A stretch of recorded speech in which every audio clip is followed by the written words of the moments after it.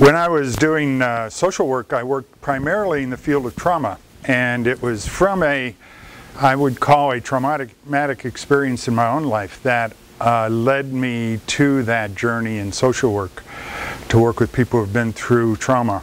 And I was seeing someone, a therapist at that time, who told me that this trauma will be a gift in your life. And he said that, I said, no way. It will never, I'll never consider it to be a gift. Today I consider it a gift.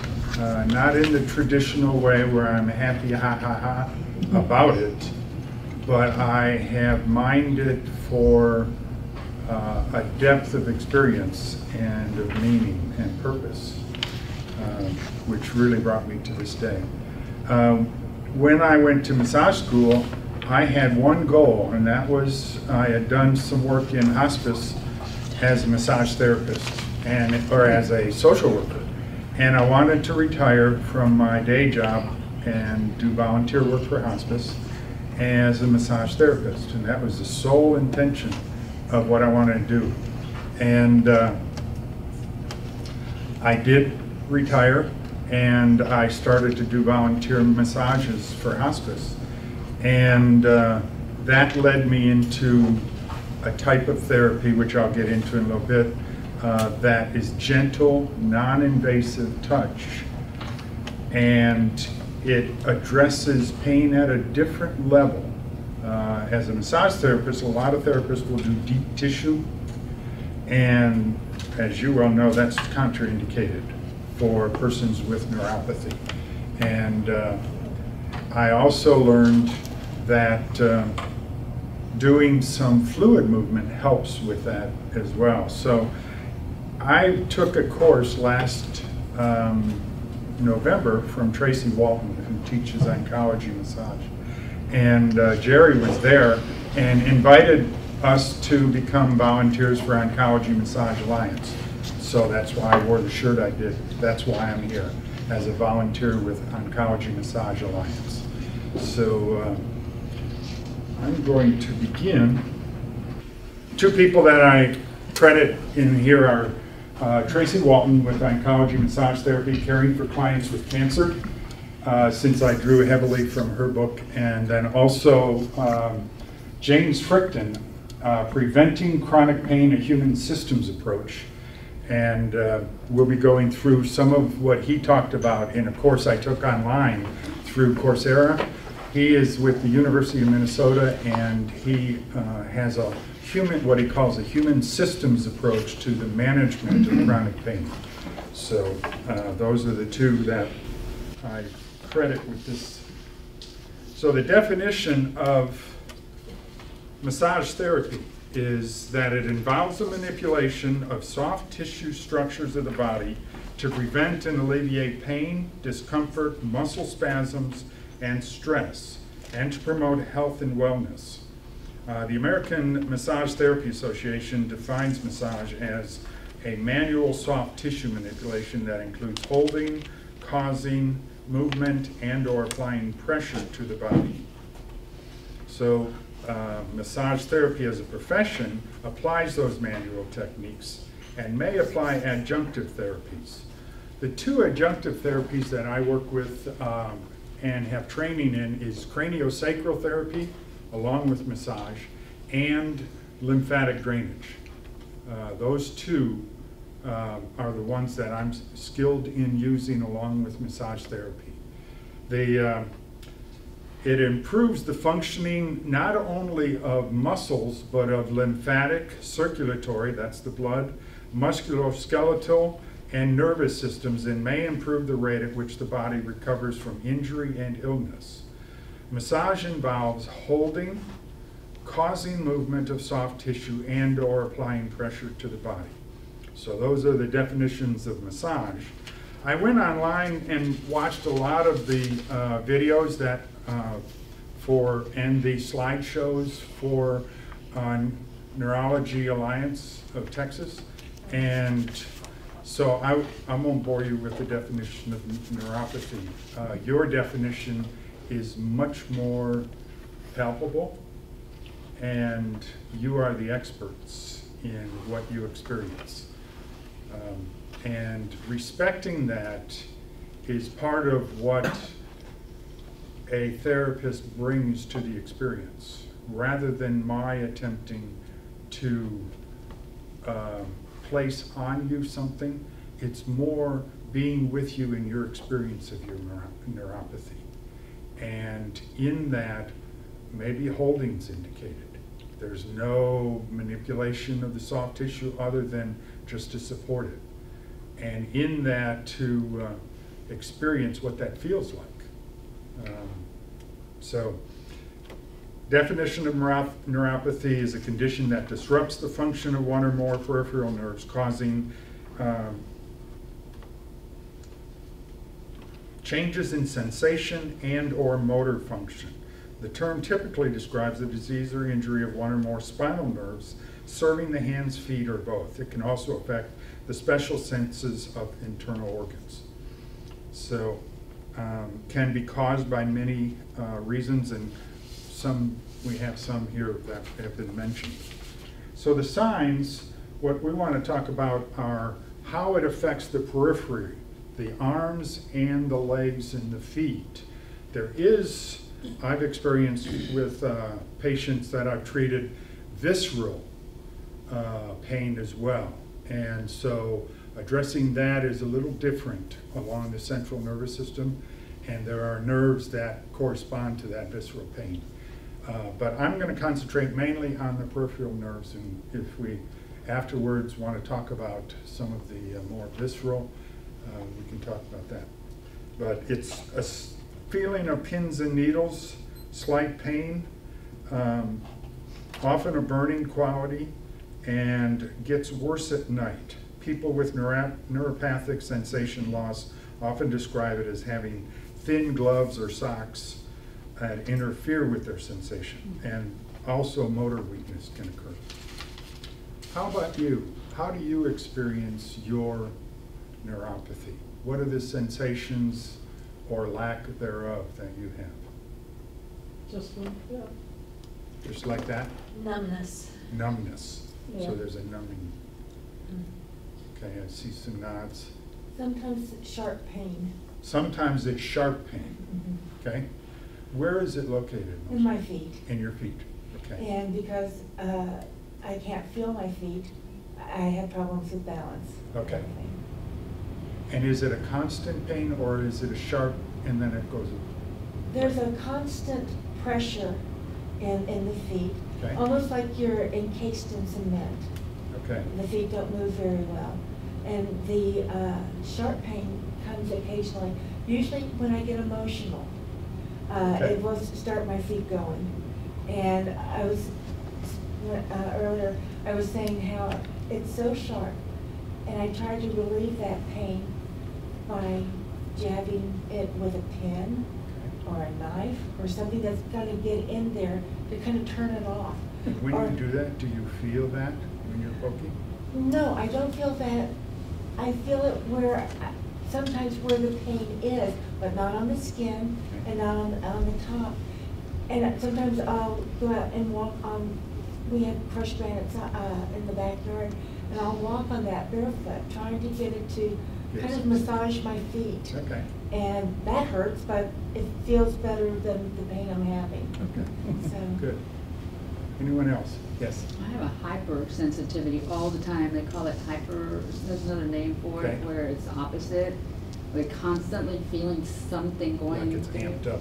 Yeah, and I feel that there's like a huge tumor there, and I go, there's nothing there. My feet are just normal, but it feels like I'm walking on a tumor of some kind, with all this electrical sensations going through. And the socks keep me from touching, the toes touching, so it lessens that constant.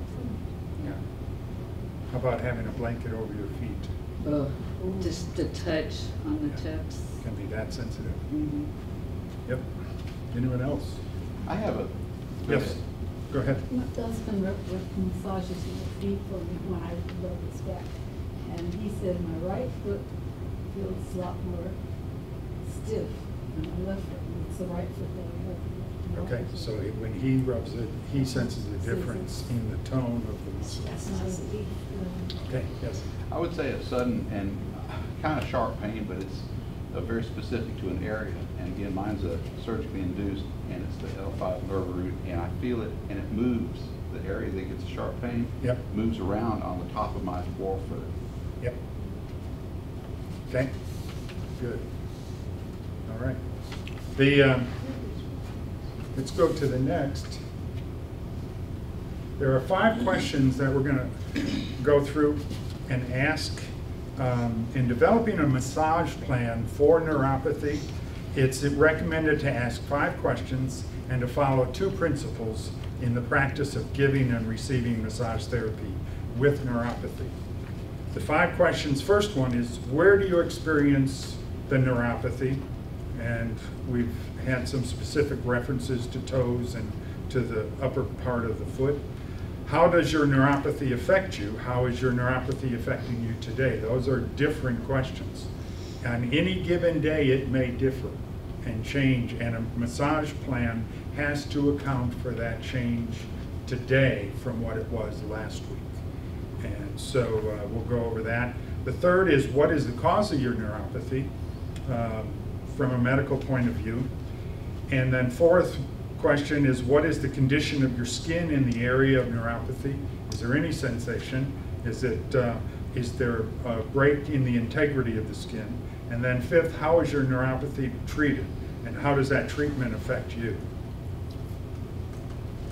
The 2 principles that guide us in developing a massage plan for neuropathy is the sensation principle.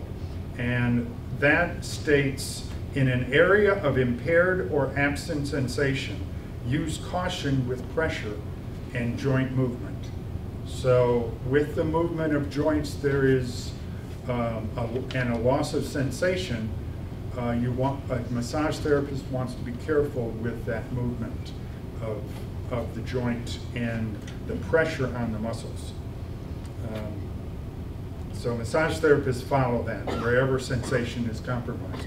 The second one is sensation lost and injury prone principle, and that says if a client has lost sensation in an area, inspect the tissues carefully for injury before you begin massaging that area.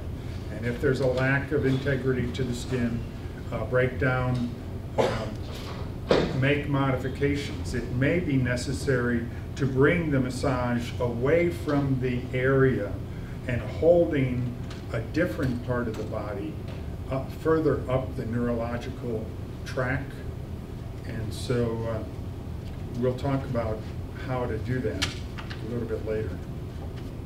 So the first question, where's your neuropathy? And where do you experience it? L4, L5. We'll go down to, in the bottom here, these lumbar nerves. At L2, there is what's called the cauda equina, and it flattens out the nerves and they go through the sacral bone.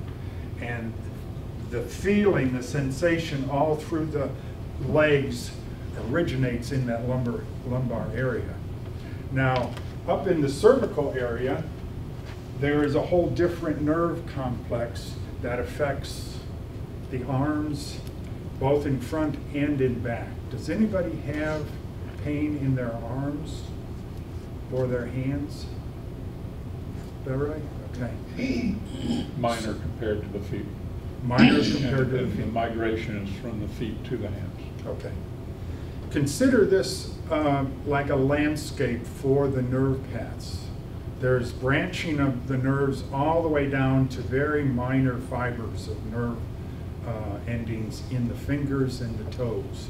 So it's a tree, and if you think of a tree branching, it extends all the way out to the edge of the leaf. So addressing something at the level of the leaf can travel back up to the nerve path and help settle and relax down all the way up to the trunk of the tree. I have a question. Yes, Does Anna. neuropathy affect the bladder? It can. Yeah, that's what we're talking about with visceral. kind of neuropathy? Visceral. Visceral. The viscera in the abdomen, all the organs and things. My doctor is giving me PTNS shots Okay. in the foot once a month, trying to see if wake up the nerves that go up there. Yeah. Is that gonna work? I'm not a doctor, but I would have you consult with your doctor about how that may help you. Yeah. Okay. So let's go to the brachial plexus and the cervical plexus, which is in the neck. This one, I'll talk about craniosacral therapy here. Craniosacral therapy begins with the 5 lateral diaphragms at the hip, the lower abdomen, which is the breathing out mechanism of breath and letting someone get a deep breath out. The thoracic inlet, which is here, I don't want to, right here.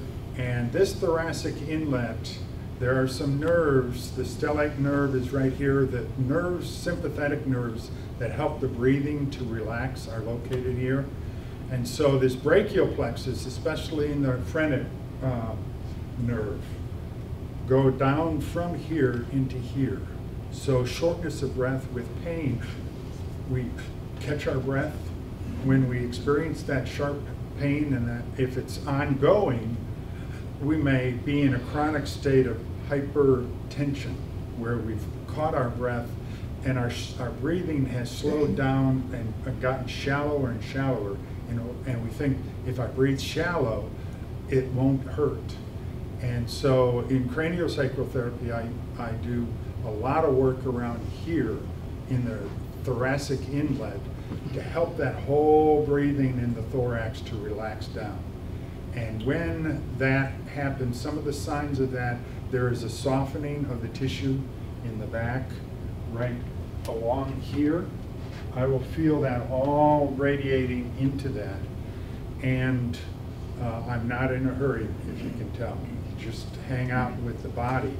And every body is different. That may sound like a truism, but it is the truth that when you're in this place of full attention to this particular body, person, that we're more than just bodies, when we are fully present there, we can support that in a way that allows the body to move into a more relaxed state. And so this is a place where I spend a lot of my therapeutic time relaxing this whole complex, because it is part of the breath mechanism that allows oxygen to get deeper into cells, and it affects the central nervous system in the brain, all of that. So this brachial plexus is really important to that. The organization of it, I'll quickly go through this. This is kind of technical, but there are some front nerves. There's a very thin, narrow passage that muscles and nerves can pass through here, and this is often a place of impingement. So if you get tight in here, relaxing that down can be really helpful to reducing the tension all through that branching of nerves in the arm. So there's some in the front, the orange ones in the picture. The green one is the back and goes through the back. If you'll have pain right here sometimes, that's that back nerve, and it goes to the ulnar side. So I'll just go down and show you where they go in the arm. This is just to give you, and these will be online, right? Mm-hmm. The slideshow. So it'll give you a landscape on, if you're experiencing pain, where in your body it is. It will give you a hint on what nerves are involved along the spinal column, so which is part of the central nervous system. This slide shows the skin and where you may feel that in the skin. So if you lose sensation and it feels like you don't have the sensation and there's something in the way, that's how it affects the skin layer. Not the muscular underneath it, but the skin on the surface of things. And sometimes it may be a burning sensation. Sometimes it may be just a loss of tingling on the skin level. Any questions about that? Well, Yes. coincidentally, I had an assignment, and I found out about, this is only somewhat related, or maybe it's not, so we can test it. The little girl that was in the 1972 photograph in Vietnam, who was hit by napalm, had Yep, terrible where burns. she's walking down the street. And, yeah. and I didn't know the rest of the story until recently, and I made a Go ahead. thing on it. So she has, even these years, which is however many years later, 40, she's getting treatments for the, you showed up there in the previous slide, a cross-section of the skin. And it's at a certain depth, they now have laser treatments that treat into just that depth. The treatment itself is painful, but it's progress, and it does work. And so I don't know how these nerves relate to burns. Have a special, unique, it's a special affliction, and with dealing with the pain. And Yeah. There are organs in the level of the skin. They call them organelles with sensation. And at the base of every hair follicle, you have a organelle that is involved with that. And some of them get the fine motor where you get a pinprick and you feel the pinprick. Others are organs in the skin that sense pressure and heat and cold. So yeah. So she gets specific treatment for that part of her skin. right. And I didn't know that, you know, I don't have that type of neuropathy. And I'm always amazed at the variety of different experiences that come to the group. So. Okay. The other one in lumbar, those are the two big ones, the brachial plexus and the lumbar plexus. With the skin, there's a similar distribution both in the front and the back for the nerves. So let's look at this one over here. And if you've got this kind of pain that wraps around in the big toe and underneath, that would be from the femoral nerve as it branches out and goes down the inside of the leg into the feet. Is there another slide? Yeah. This one shows, for example, if it goes to the front part of the feet, and it is the tibial nerve that branches out and goes, the tibia right here, and branches out and hits the top part of the foot. So if that's where your pain is, that's where the branching is coming from for that. And it also tells me something about how to treat as a massage therapist. When you say, this is where my pain is, I'm connecting with the nerves that are involved and addressing that up the chain in the central nervous system to the peripheral nerves in the spine. So I may hold the nerve root at your shoulder if you've got hand pain in your hand, and just let those connect with each other and relax down. And just let that all kind of go from super hyper alert down to a less painful situation. Okay? This is where on the skin, and you'll notice there's no face because that nerve is in your brain, the facial nerve. And so there's a branching, the trigeminal and the facial nerve are inside the cavity of the brain. And so that's not part of the peripheral nervous system. But the other parts kind of collect, just like you'd think, along C4, 5, 6, 7, up to T1, which is that little knot bump that is prominent at the base of your neck. That's T1. And the other set are right here at the sacral bone. And the sacral bone, that bone is really made up of 6 separate bones that got fused together. But, and that connects with T4-5 at the base of the spine. There are still nerves going through that part of the skeleton and through the spinal column. What happens when that's been fused from back surgery?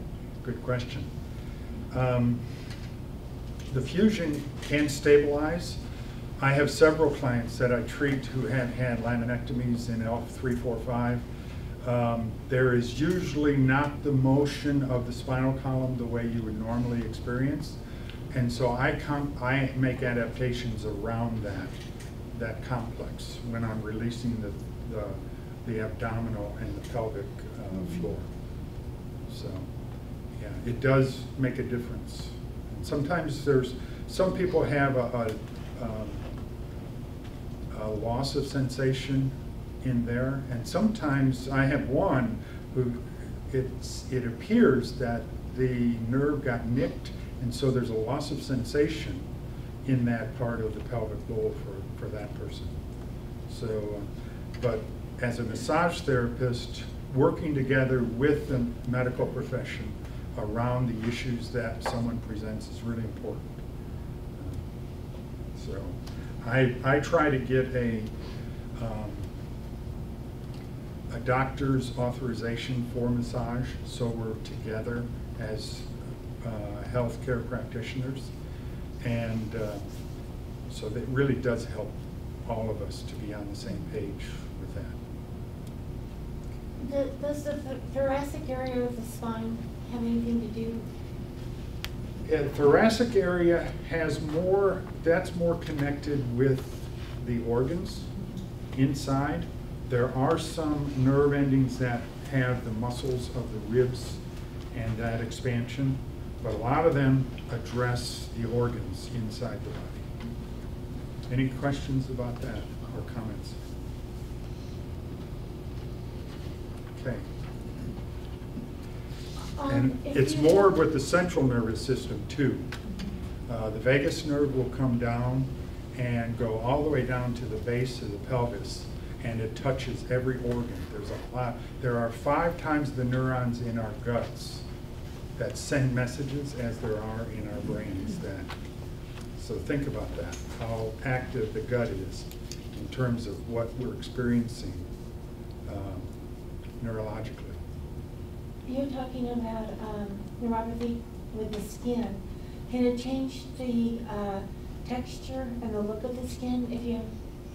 Oh, that explains so much. Can be. Yeah. Yeah, that tells me a lot.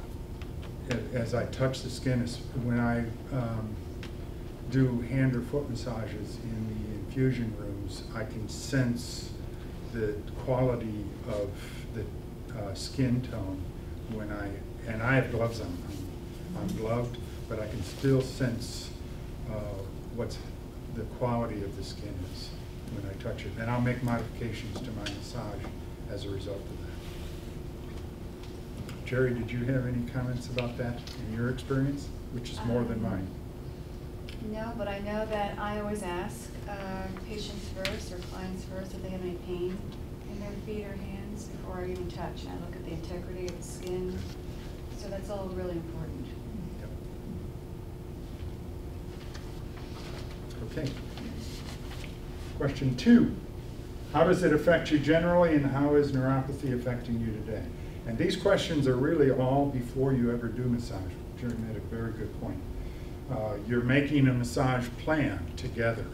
And so before you just presume to touch, you talk about where's your pain and your neuropathy, and how does it affect you generally in the quality of your life. If someone has neuropathy but it's minimal and they're active, that's different than someone who has deep pain and they're not able to move around at all or very little.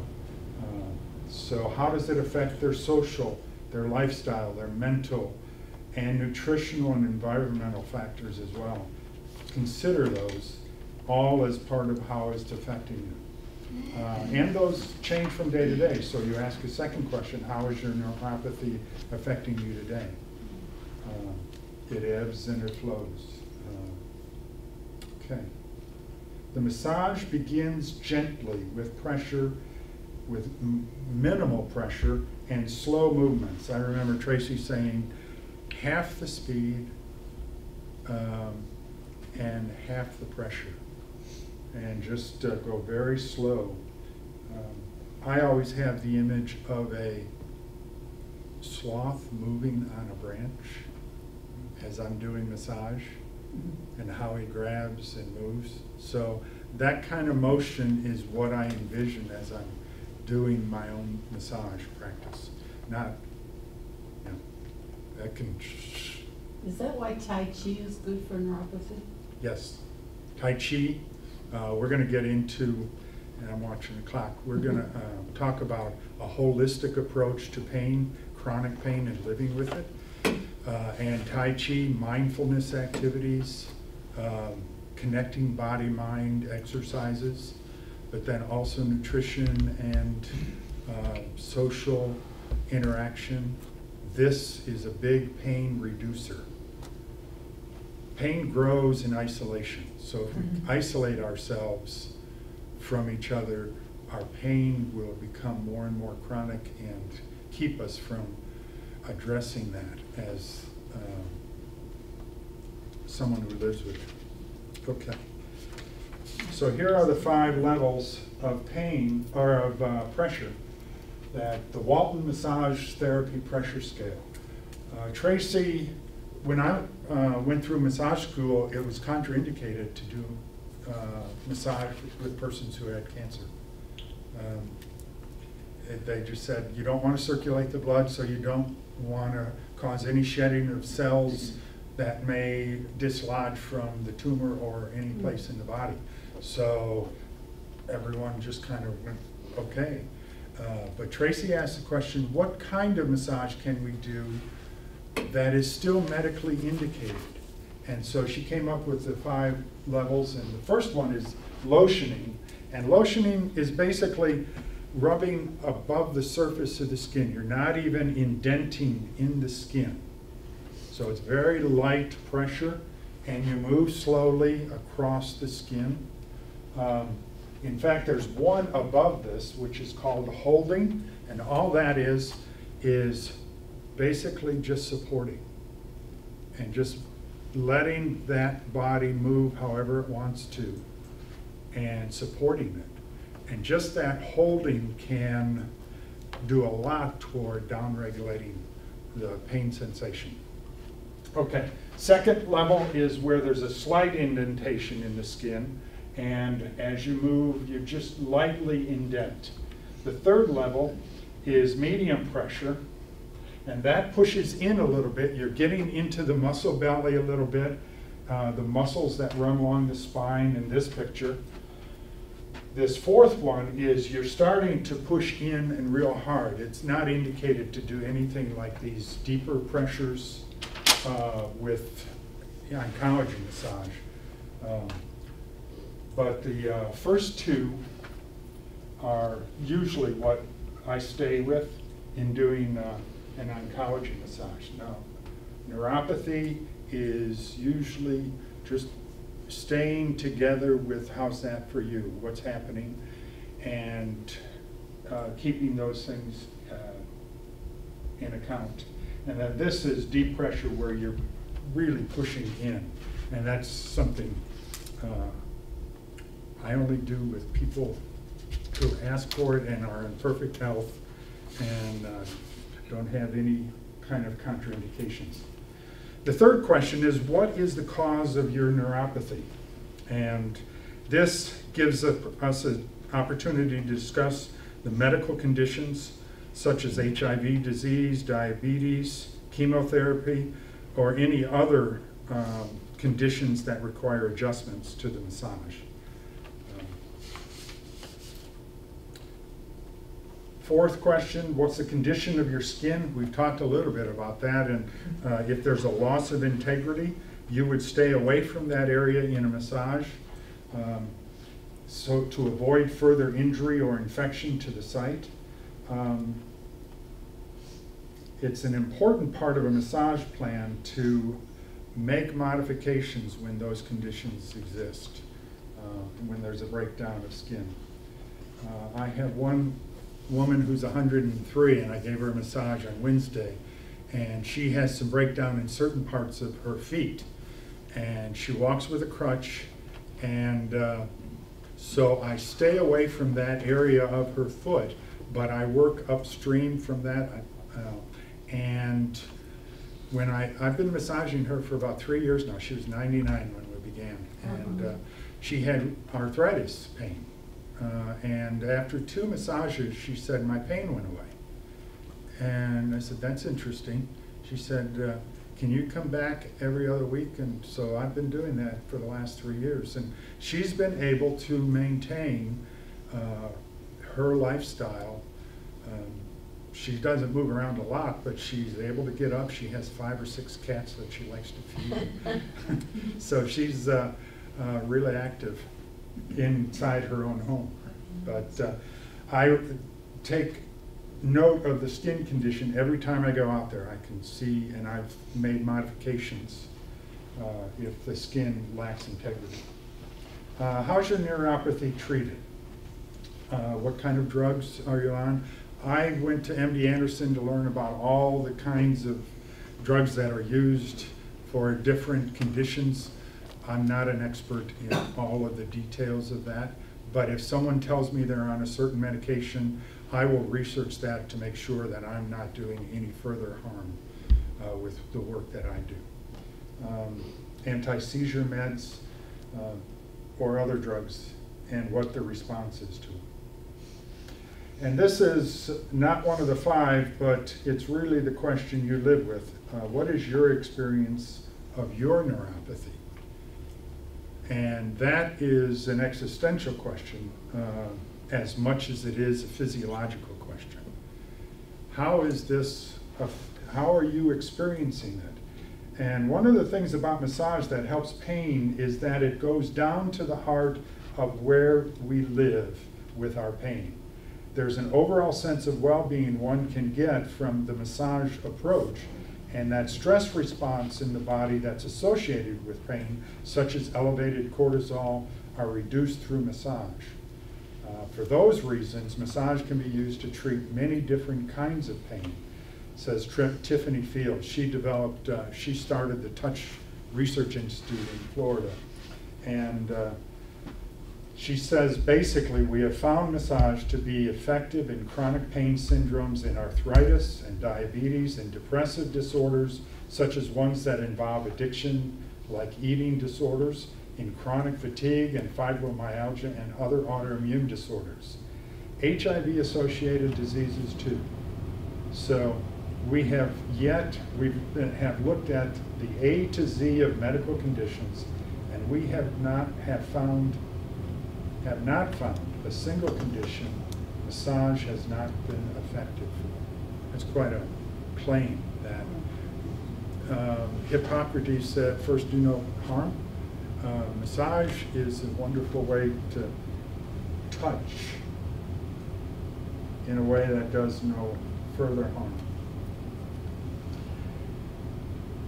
Hippocrates said it's more important to know what kind of a person has the disease than to know what kind of disease a person has. So pain will ask us, who are you? Who are you now? Who are you now? And it's a moment by moment thing.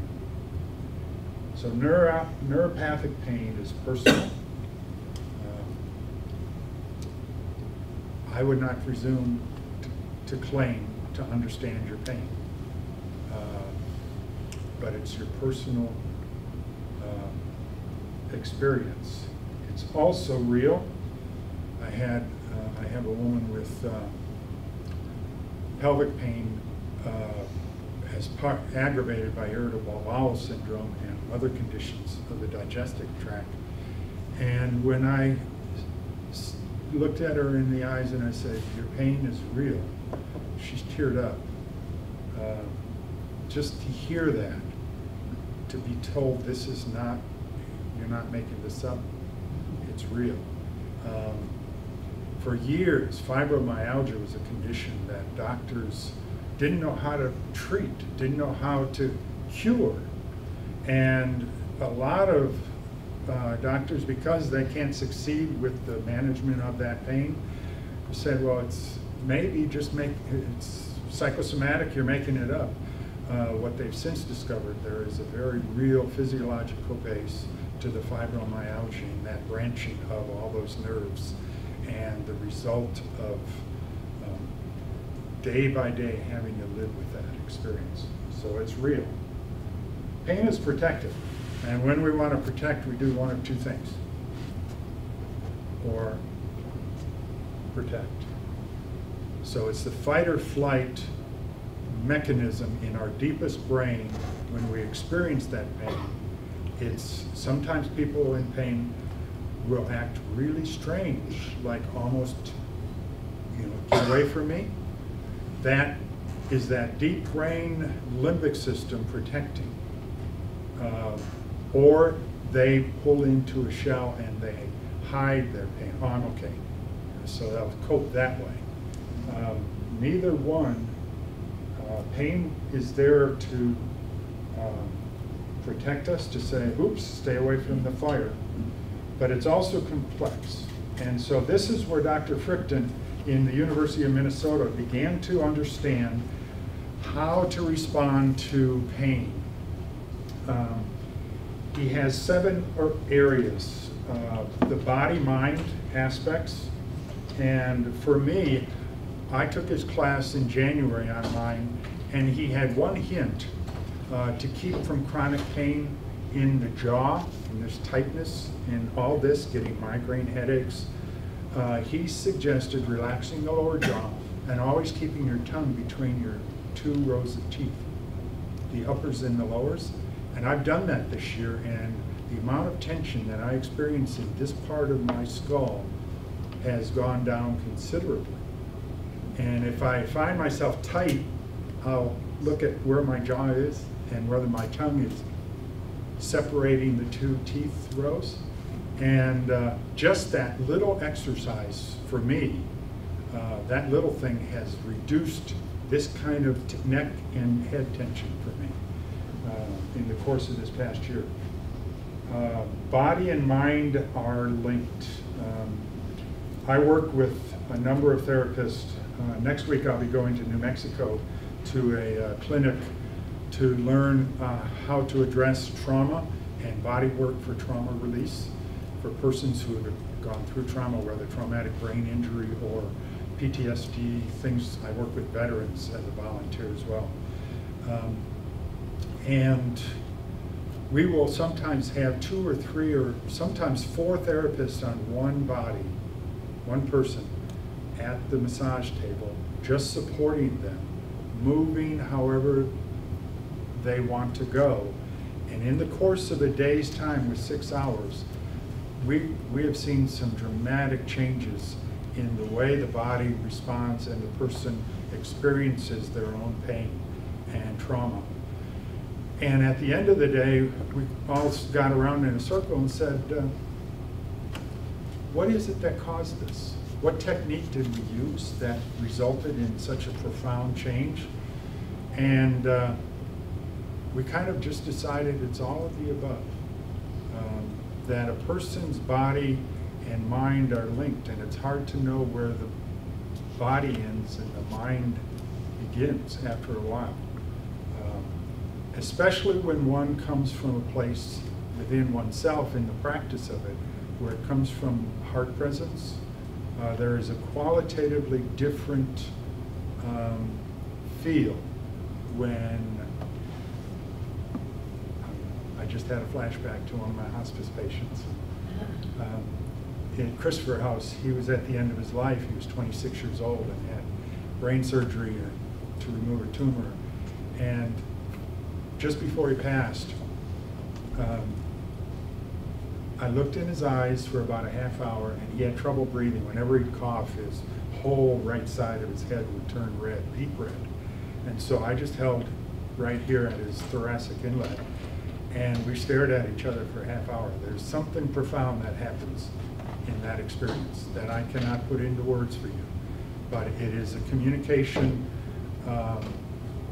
very deep communication. I call it spirit to spirit. That just happens when we're in this place together. And it's bigger than both of us. So that's what I'm pointing to this morning, that having that in your experience makes a big, big difference with your experience of pain. It will affect your lifestyle, your emotions, as I just demonstrated. Society, we are linked together. We are not isolated, and we connect at the level of spirit, and it changes as we change our behavior too. And it may, if we look at our environmental factors, what's in our environment that may be contributing to our stress? Maybe someone has neuropathy and is an executive of a corporation and is spending 3 weeks out of the month traveling by air and being repressurized and depressurized in airplanes. That environment is going to affect his experience of his own neuropathy or her neuropathy. This next slide was in the course and talks about the onset of pain. Way back here, we all live with a baseline of certain level of stress that's way over by that left-hand side. But let's say we experience a strain or an injury or a trauma, a disease, and there is pain that comes with that onset. The first 6 months after that are considered the acute phase of the body's and the person's response to that. And what happens is the muscles tense, the postural habits and behavioral habits all set in response to the pain. If nothing happens to change this pattern, it progresses to disrupt sleep. Does anybody have disruption of sleep with the pain? Yeah. Anxiety and stress. I went through a period in my life in the late 80s where I was unable to get sleep, and I could really tell. It was after about 4 months, and I started to get sleep deprived. And believe me, it really changes the way you respond to the pain. There's what sets in after 10 months is there's depression, disability, social factors, all those kind of start building, and pain may become intractable. When we do pain management in hospice, the most important is to address the pain and to move it back from an intractable to a less traumatic response. And so how do we do that?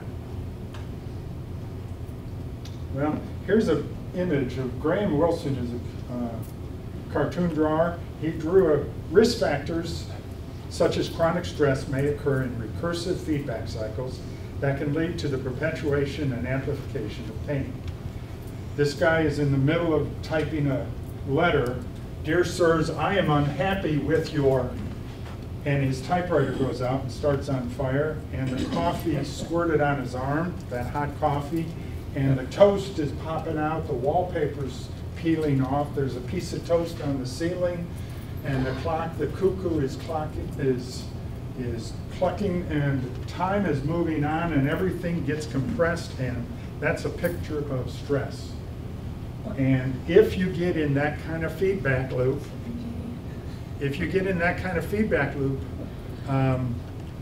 the bad news is the brain has a way of what you get locked into begins to set up a recursive feedback loop neurologically. And so it elevates more and more. The good news is that what you wire together fires together. So this can lead to a chronic pain pattern, but if you start to address those protective factors of all those areas, nutrition, mastering the stress, Tai Chi, it's not an accident that those mindful activities are part of your neuropathy group's activities. Play, that's a big one for me. I've begun to learn to play. We've had our grandson living or staying with us since last Tuesday, and kids know how to play automatically, and it just brings us into this playfulness. And when did we lose that in our lives? But the good news is that what you wire together fires together, and so comprehensive self-care may occur in recursive feedback cycles as well that lead to the amelioration and alleviation of pain. So this is James Fricton's favorite quote from Hippocrates: "Divine is the task to relieve pain." So,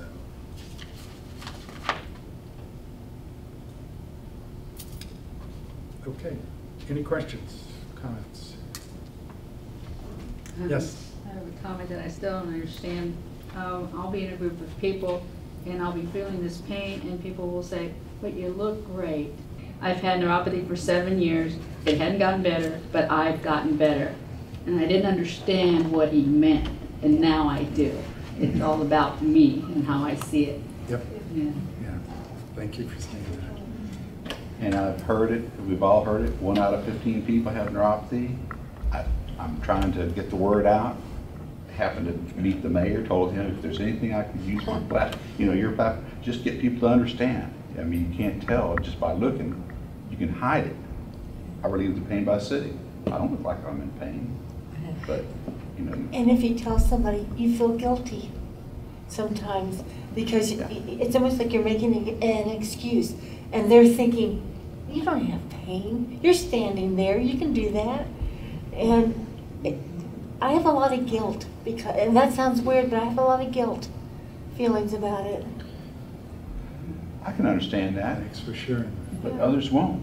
They don't Yeah. see it. You can't see what's going on They don't feel in it. your mind. It's Yeah. just the pain's interpretation. Yep. Okay. There are some sheets that I put in the handout. There's a chart there, and it kind of points to something you may want to take a look at. And you'll notice the chart for the 7 realms chart of risk and protective factors.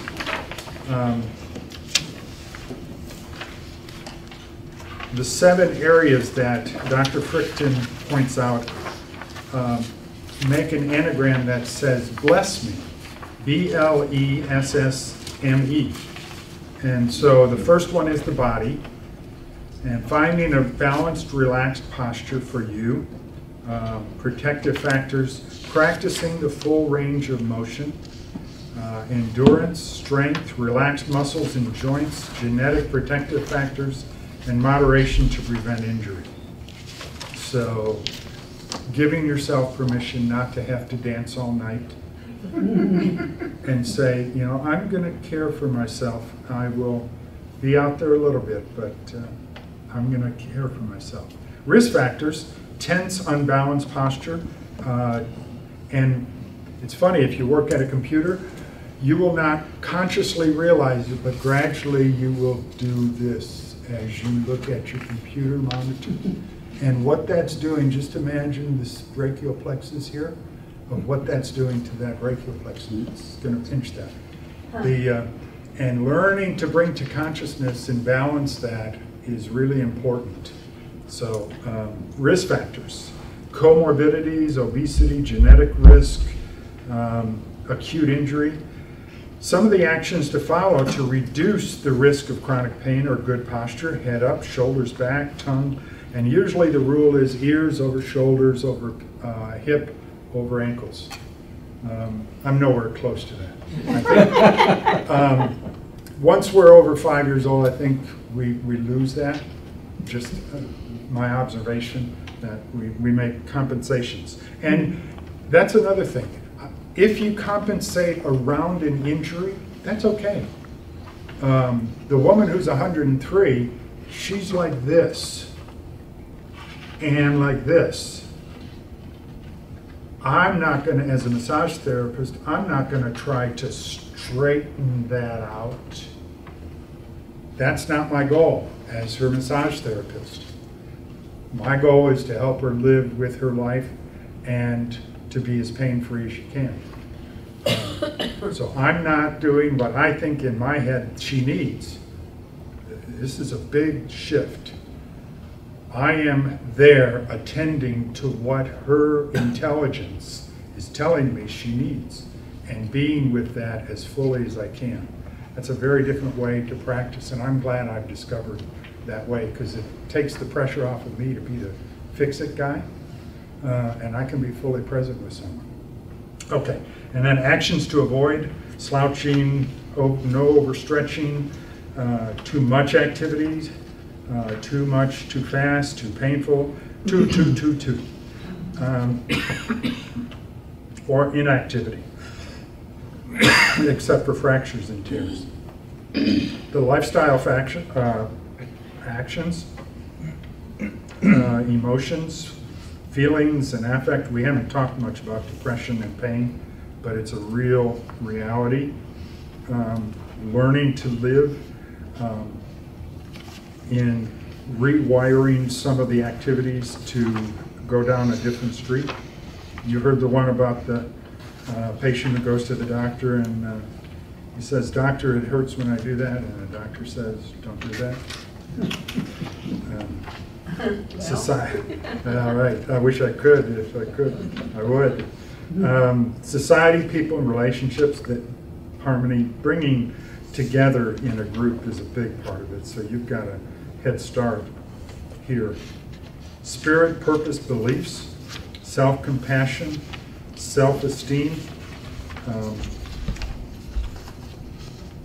Define what your purpose is and what brings meaning and purpose, and move in that direction. For me, that was a big one in my life. Mind, cognition, and thoughts. What I tell myself really goes a long way toward outcomes. And finally, environment, nature, surroundings. I can relax a whole lot more in a nice, warm field in the sunshine than I could at the corner of I-35 and MLK. Dr. Frickton gives his example of how he did that in his own life. And so I printed his out as a good example of, and he basically said, I love the feeling after, and he applied it to each of those 7 areas. So in my body, I love the feeling after I go for a brisk walk or run in the morning. I maintain a balanced, relaxed posture all day, including while I'm driving. So I love the feeling after, and then complete those sentences for yourself. See what that leads you to, and what makes you feel good. And the final one is a chart. I'm glad to hear there's a nurse who charts your progress. It would be interesting to use this chart on the back page, Pain and Headache Weekly Diary, with you and or your health professional. Where is the pain? How long does pain last? How severe is it? What medications are you taking? How about triggers from the chart that lead to pain? Risk factors that you're doing at the time, and then protective factors that you're doing in that given day. And then this, you can photocopy this for a week's worth of charting and see what happens over a number of weeks for yourself. I know I've gone quickly through it, but I want to thank you for your attention, and I'm really glad to have been here. Thank you.